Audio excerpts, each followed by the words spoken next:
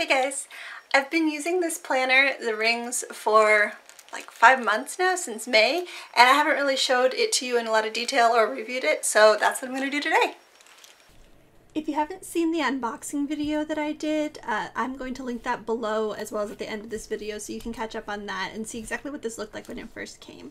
But this binder is from a shop called AsianVintageTN on Etsy. They have a bunch of different kinds of traveler's notebooks and a few other ring planners. My understanding is that they make these themselves, but I'm not sure. And I have also actually seen these for sale on Amazon as well. They have them there. So you can, use your credits or whatever for that. It's supposed to be made out of something called crazy horse leather. I've never had anything else made by that, but it's a really soft, supple leather, and it's really gorgeous the way it's kind of scuffs up. But more stats. It's listed as an A7/pocket size, so it fits the Filofax pocket size. This is what the rings look like. They're all evenly spaced. I'm pretty sure that it's similar to how a personal size works, except that has a bigger gap between these two. And so that's, if you see all the rings with the same spacing, that's the pocket size. The insert size are 3 1/4 inches wide by 4 3/4 inches tall. So that's slightly smaller than the field note size, which is what they call pocket in a traveler's notebook. These are technically a little bit closer to a passport size in traveler's notebooks, so it's not an exact equivalency, but it's pretty close. And I really like the size, but again, I'll get to that in a little bit. So there's rivets here that hold the rings in place. But what's different from this compared to like a lot of Filofaxes is instead of having a closure that goes around here and snaps on the front, it's got this elastic that wraps around just like a traveler's notebook would. It's the same as you'd see in a Filofax domino, I believe. But then it's got this little piece of leather that just kind of protects the edge. It looks kind of like the pen holders, pen loops that come on like a, I've seen them I think on Foxy Fixes, but it's not really, it doesn't have a slit in it. I think it's just to protect the edge from the elastic. I took it off for a while, I put it back on. To be honest, I leave this unwrapped, like most of the time I just throw it in my bag like this.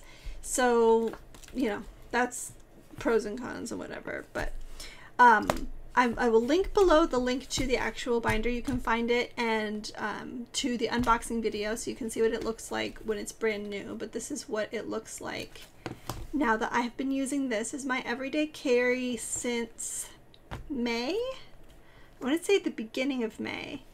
You can see it's got a little bit scuffed, a little bit of wear, which just kind of brings out some variation in color. I really like how it wears. It looks rustic, but also kind of, it still has a bit of shine to it in places. I don't know if you can see this very well with the light at all. Here, this lighting is terrible for the rest, but you can kind of see the variation in color from like the scuffing and scratching. You can kind of, see how it looks when it scratches, and it kind of comes out. It's kind of a soft, buttery feeling leather. It feels really, really nice. It doesn't have like a pile to it, but it feels a little bit velvety, if that makes sense. Like, it's smooth, but it feels velvety. I don't know how to describe it, but it's called crazy horse leather. The pen loop itself, you'll see, has some wrinkles because it's basically lives folded in half. So, if you can see that, it does. I'm going to fix the lighting again. So those are the stats. On to how I actually like it. First of all, ring planners. This is the first ring planner I've ever owned, and I really like the rings. Like when I first started using a planner, I was like, oh, those rings, I'm a bullet journal person. And I think I'm still a bullet journal person, but that's for a different video. But I really like being able to move the pages around. It's great. So like I said, this size is similar, a little bit smaller, similar to the pocket size that I was already using in Traveler's Notebooks. So the sizing is exactly what I wanted. And it, you know, it's about the amount of page space real estate that I'm used to. If you are used to a bigger planner, they come in different sizes. You know, that's whatever. But I really like that with the rings, I can move things around. So like I had a separate section for baby stuff, and I moved some of those to different sections and split it up differently. And I'm able to just take a page and say, oh yeah, okay, I can start it in the back and then decide where it goes. It's great. It's really convenient, even more so than I thought it would be. I've got 6 dividers, right? Plus this one in the front. This is a whole section here. So that's 7 sections in here. And if I wanted 7 sections in a traveler's notebook, I would have to either split between notebooks, or it would get really chunky and I would have all kinds of paper that I didn't need. Basically, I just like having exactly what I need and no more, or very little more and no less, you know, because I can take pages out, I can put them back, I can set them aside, and if I don't need them until I need them later, it's great. And then I can, when I don't need the page, just, I'm done. Like, I think I have one back here. Yep, this is a grocery list. I made a grocery list. I went shopping. I don't need this anymore. And we're done. So having rings is great. I mean, there's pros and cons to every system. The negatives to the ring planner mostly is that it's really hard to write on the left-hand side of the page because these rings get in your way. If you're left-handed, then it would be the opposite direction, and up to you whether that's a problem. I'm getting better at writing on the left side of the page. You can see here, like, this to-do list is here, and I wrote all of this with my hand like this, and I made it work, you know. If you had a bigger planner, maybe that wouldn't be as big of a deal. And then the size of the pages, I guess, is one thing that could be considered a drawback. I think I have enough. Also, the size of the rings is, there's a limit to how much you can fit in here, right? Like, width-wise, you can fit more, but then you wouldn't be able to open it properly because all the pages would kind of bend into each other. I'm not illustrating this well, but basically with a traveler's notebook, you can get it as chunky as you like, you know, and it's just, maybe you run out of leather on the side, but you can fit as much as you want.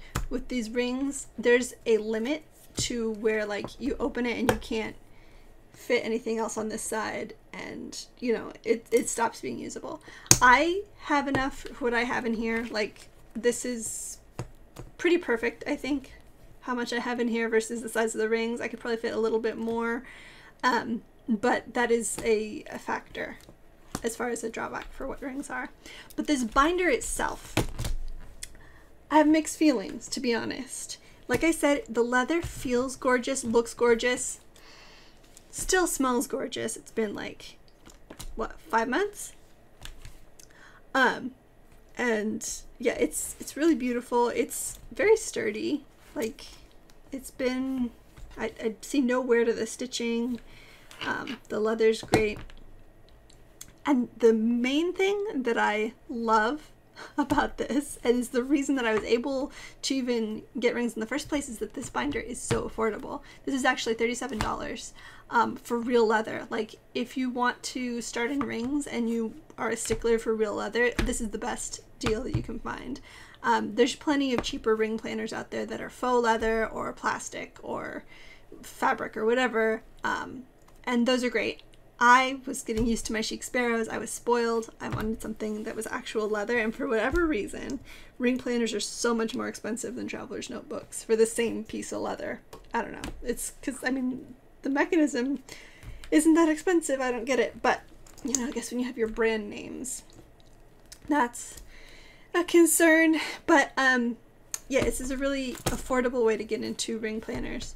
The problem with this notebook, and the reason that I don't know if I would wholeheartedly recommend it, right? So take this into consideration.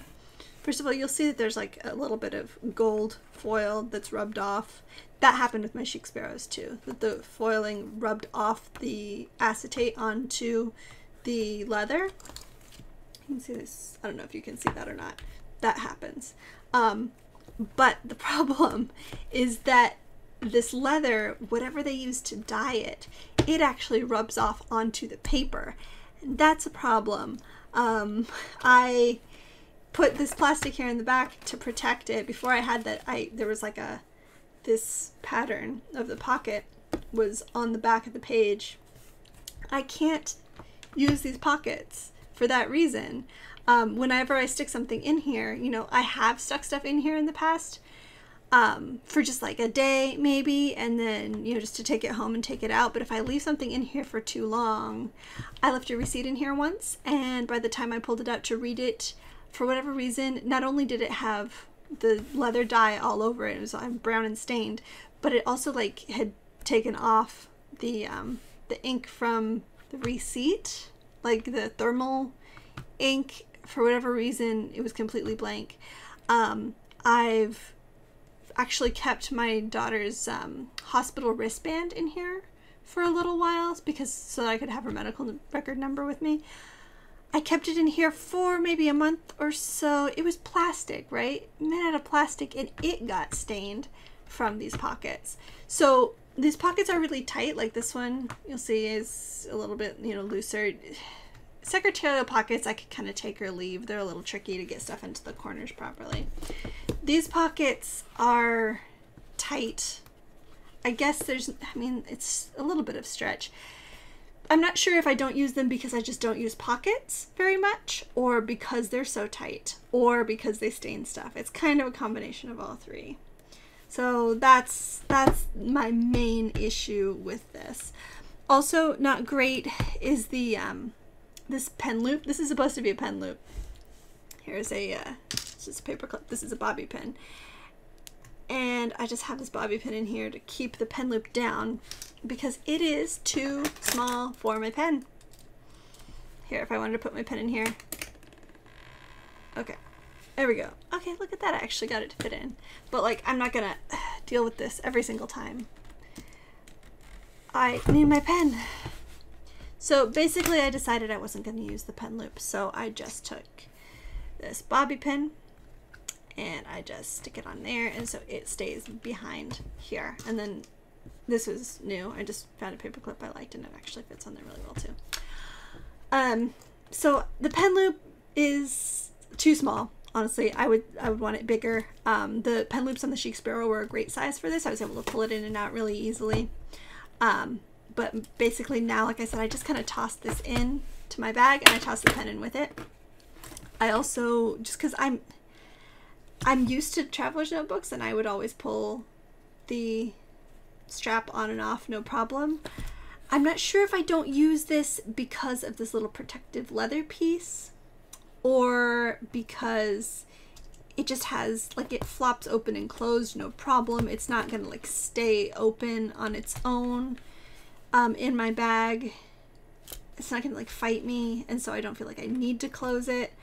I don't know. It's like, I guess this is just a matter of opinion. But I think on my next planner, whenever that is, I want to get one that closes in the front, you know, maybe with a magnet, maybe with a snap, either way. But that's pretty much it. So some of these things that I like and some that I don't like, completely subjective, matter of opinion. But I would recommend this. I would recommend this journal, especially if you're looking for something that's affordable, and that's real leather. If you want to give rings a try, like I did, but you're not ready to sink more than $100 in a Filofax, then take a look at this. It was a really great deal. Like I said, we'll link below. But just, I want you to know, if you're looking at it, that it's going to stain your paper if you're not careful. Because for whatever reason, this leather feels gorgeous, but it stains. I don't know why. So, and it seems to be both the right side and the wrong side that stain, but I guess it's just the way it's treated. That's all I can say. I guess it's just the way it's treated. So I guess those are pros and cons. So that's all I have to say. Lots of words to say very little, but basically, if you're interested, there are links, and if you're not, that's why. So thank you guys for watching. I will continue to be using this.